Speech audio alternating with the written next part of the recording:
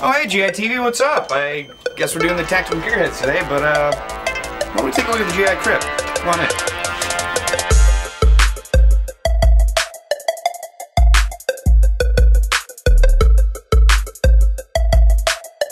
Alright, well this is actually where a lot of the magic happens, so to speak. Alright, so this is my workstation. This is where I do a lot of my typing into like Facebook, YouTube comments, blogtv.com, which is our new live show every Tuesday from about 6 to 7 p.m. We're also on, I believe, Google+, among other things, and Instagram. But on the other side of this monitor is my neighbor, or as I like to call my crew, Aaron Chewy Zitch.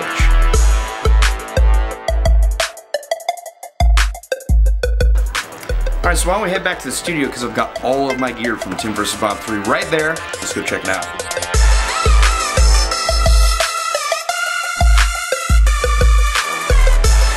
Alright, so this is the door to the studio right here, and as you can see, filming is in progress, but don't worry, that's us.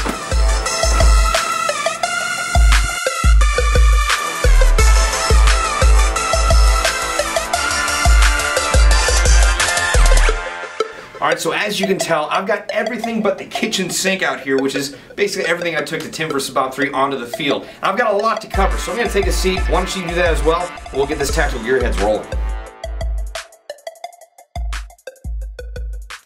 Alright, so you guys comfortable? I am, and we certainly have a lot of stuff to go over, so why don't we just get started.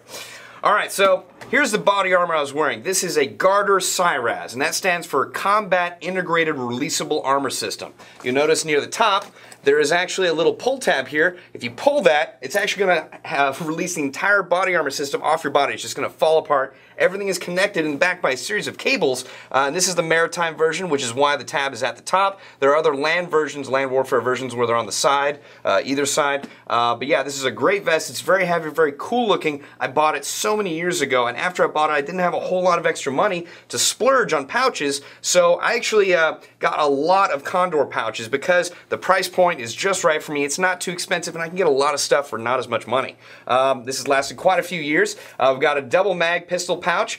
This is actually, that was one for my 1911 mag, one for my KSC G17 mag. I also had 3 magazine pouches down here that are made by Condor, where I was carrying these rubber hand grenades with the pull tab streamer. That's to activate it. And I also had one Airsoft Innovations Tornado Impact Grenade. Now, that's actually a bit more than was allowed by the rules. You're only supposed to have 2 grenades, but I figured I was the commander, I could stretch that a little bit, and Tim breaks the rules, so I thought it was fine.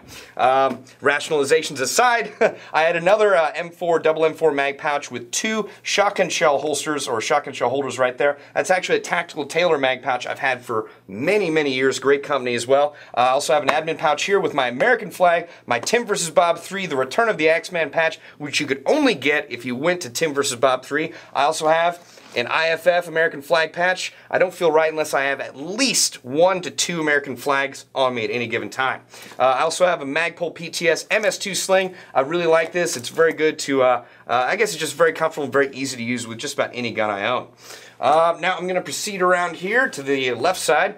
I've got my Nerf Kill Tomahawk, basically my Nerf Tomahawk here. I put it in between the body armor and my person because it's a lot easier to get that out at short notice and kill someone than it is to unsling my axe out of the shotgun scabbard. I actually got 1 kill on a guy who had his 240 Bravo sticking out of a window. I was pretty happy with that. I also have a utility pouch right here in which I was carrying extra gas, an extra battery for AR Drone 2.0, which I'll get into later, and I also had a bag of KWA 0.25 gram perfect BBs. Big fans of these. They work very well with my KSC guns, or, oh geez, KWA guns, for shame. We also have a radio pouch right here where I was carrying my Motorola Talkabout. Very handy to have radios, especially for that big of a game. It was absolutely necessary. And in that same vein, I actually wore the Bravo headset for Motorola 1-pin radios. I really like this. I wore it on Tim vs. Bob at the beginning, GI original short film. I had to wear it for Tim vs. Bob 3, and it came in very handy and was very effective. I also have a Condor hydration carrier, and this is actually a name strip with my old team handle on it, Joker. Still am a very funny gentleman. But yeah, I have a Camelback in here. I had it filled with water, emptied almost the entire thing after the first game. We also have a Condor tactical shotgun scabbard where I'm carrying my Bob the Axeman signature axe. Now I actually put it facing up so I could use it as a battle standard so everyone would know where I was. I was going to face it down so I could discreetly draw my axe, but on the advice of some of my teammates and my, I guess, the command elements, they decided it'd be better to know exactly where I was. Now, moving around further to the right side of my gear, I have a G-code holster for my ATP, which actually still fits my KSC G17. This is one of the first airsoft guns I ever owned, and I thought it was very fitting to carry it out to the battlefield to fight against him. Now, further on, we also have a carabiner. I find these are almost always useful in the field of battle, so I usually have one on my gear at any given time. I think that's just about everything for this vest. The only thing that I neglected to mention is the fact that I had Big Lead Chew, I believe sour apple, inside this admin pouch. It's very important for me to have gum at just about every event I'm at. I just really like gum, and Big League Chew is probably my favorite. All right, now further on, I've got my Massif hat. I got this hat at SHOT Show. Massif is a great company. I believe they make real steel I guess, tactical apparel. One thing I really like about their hats is that at SHOT Show, they're free, but also in the back there is no, I guess, negative area or open area where you can get shot in the front of the head if you wear it backwards. That's why I like wearing this hat, and you'll notice it was pretty hot out there, so there's a lot of sweat. I sweat pretty profusely on hot days, and basically every time I airsoft. Now, next up is my JT Flex 8 mask. I have been using this thing for, geez, over 12 years, and it has never failed me once, but at Tim vs. Bob 3, it cracked. Definitely in the market for a new mask. Even though I love this one, I'm gonna need to get a new one. I noticed Tim is using a Dye 4 mask. I really like the Dye mask. I mean, it'd be kind of nice to have one. Send me one to use, or you know, maybe just have a sample to use in a game that I could use in a game and show on GI TV. Cough. Anyway, so definitely in the market for a new face mask. Now, further on, I'm actually using a Condor dump pouch. Big fan of dump pouches because I go through a lot of mags rather swiftly, or other material. I also have a Pantech USA weapons catch with my Minnesota Airsofters Association. That's that's right side up. Minnesota Airsofters Association patch on it from Bob and Tim's store in the Midwest. I really like these weapons catches because when I run out of mags with my KMP9, my AK-47, or even the Galil, I can stow the weapon in this and run around using my pistol without any real problems. Now, I mounted both the dump pouch and the weapons catch on my regular reversible belt that I bought at, I believe, Target. Now, I meant to bring out my Condor Riggers belt, but when I was inventorying all my stuff, there were a couple things I just forgot to put in my car. My Riggers belt was one of them, but this worked out pretty well in the game. Didn't really have my pants fall down, which is always a plus. I'm just gonna toss that to the side. But in that same vein, I actually also forgot to inventory my Condor Elite boots. So, because I keep boots, belts, and basically duct tape my car at any given time, I was lucky enough to have my old Army boots. Well, I wasn't in the Army, they're just old Army boots. Had them in my car, used them that day, worked out just right. Next up, I also have my Mechanics Impact 2012 gloves. I haven't bought gloves in a long time, but I bought these a little while ago, and I'm completely happy with my purchase. Very comfortable gloves, not too expensive, and very functional, which is what I appreciate probably the most. Now, I believe that is just about all the gear I can think of, except for the clothing I was wearing. Now, as you can see, I'm wearing an Under Armour Airsoft GI polo. That is actually the same polo I wore on the battlefield for Tim vs. Bob 3. The only other thing I wore that I should make you aware of are my True Spec 24/7 pants. I actually bought them right here from GI. I really like these pants. There's so many pockets. I've never been able to use them all at once, which is just really my problem more than anything. But my favorite part about them is that they have inserts for the knees, which I put neoprene pads inside, so I don't have to wear knee pads, and I can get down on my knees in the middle of a battlefield without having to worry. And the other great thing about that is, unlike knee pads, the actual neoprene pads will not move up and down on your person. They will stay in the same spot every time. So I highly suggest True Spec 24/7 pants. I wear khakis. That's just what I prefer. Now, one thing I should mention before we move on is, well, basically this is the first time we got to use our AR drone, AR Parrot Drone 2.0 on the battlefield. If you guys haven't seen this before, this is basically a mini UAV. These are purchasable, I believe, at Barnes & Noble or Borders, or you know, any other, I guess, tech store. It's got a 720 HD camera on the front, pointing forward and slightly down, and it's got a 640 by 480 camera on the bottom, pointing straight down. You can even control this with an iPad, which is what I brought out to the battlefield, or you can use your Droid phone, your iPhone, any of those, and you can control it right from your phone and record it right there.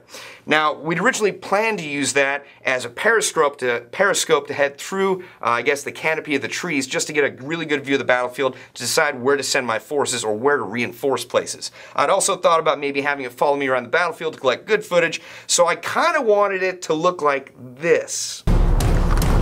HCS to X-Men with 40 elite guards heading to baseline Charlie. Do you copy? Copy. UAV on standby. UAV online.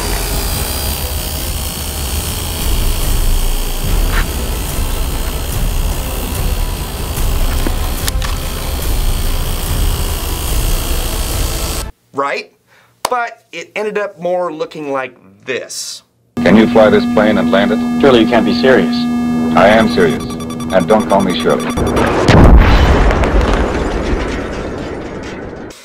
Yeah, so the Aerodrone 2.0 wasn't really combat effective, but it was definitely a new thing we added to the battlefield to just try something else out. And we're going to definitely make some modifications and see what else we can do to make it more effective. But I'm just glad we're trying new things with new toys. So we're going to take a quick break right now for a commercial, but when we get back, we're going to go over all the guns I used for Tim vs. Bob 3. So stay tuned.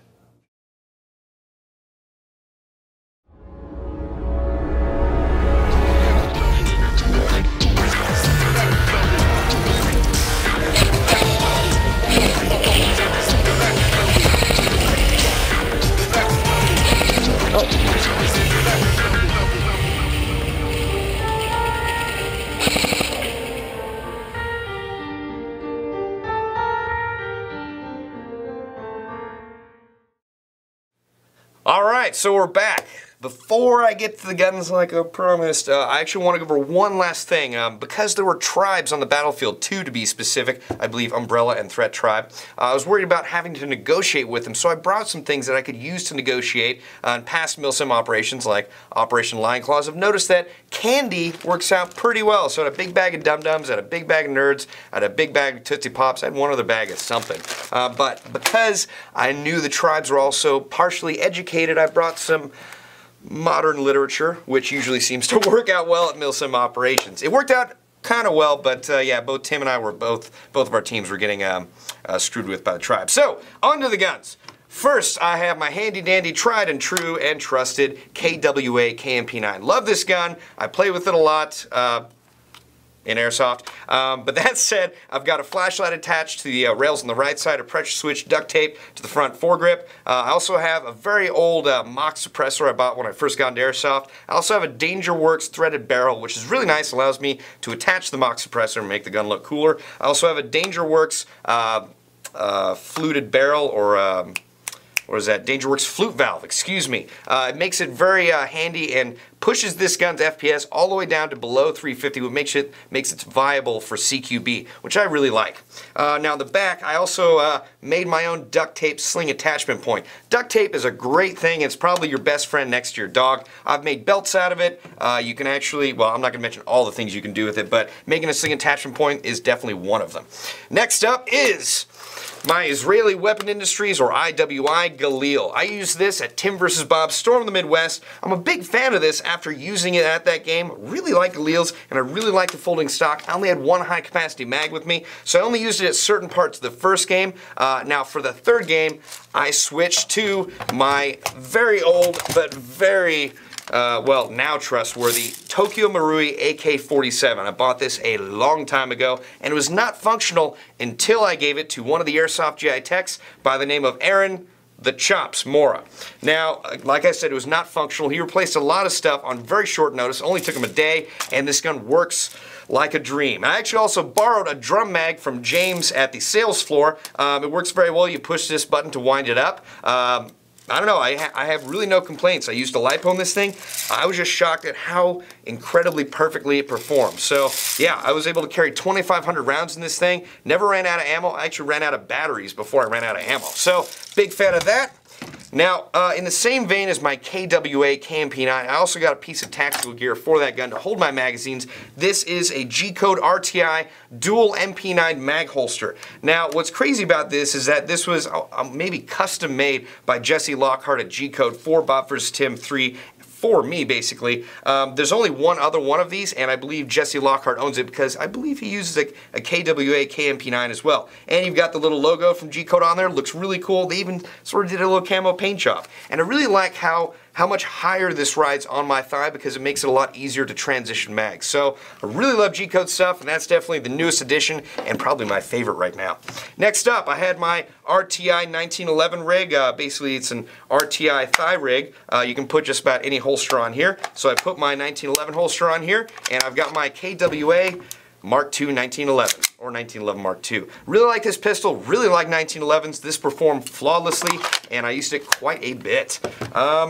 Now for the MP9, I only used 3 mags. For the this 1911, I only had the mag in the gun and an extra mag. Now for this, like I mentioned earlier, the Galil, I only had 1 high-capacity mag, and for the AK-47, the TM AK-47, all I had was that drum mag. So I was basically just putting these guns on a table, except for the sidearms, and just switching back and forth as I saw fit. Now, the only other gun I had in my person was my KSC G17, one of the oldest guns in my inventory. In fact, there's only one older that I have. It worked very well. I was very happy to have it, but honestly, I'm really kind of just in the 1911 mood nowadays. So yeah, that's all the stuff I had for Tim vs. Bob 3. It's really more stuff than I thought when it's on the table in front of you. And I definitely really want to weigh this set of armor because it's probably pretty heavy with all that crap in it. But you know, anyway, I got a lot of reviews to do. I got an after-action report to take care of and some emails to send out. So gotta get you guys to skedaddle right now. But you know, thank you for coming in. Really appreciate it. And if you guys got some free time, make sure to check out our other channel, GITV Uncut. It's got a lot of crazy videos you wouldn't expect from us. Make sure to check it out. But love you guys. Thanks for stopping by. Goodbye. Bye.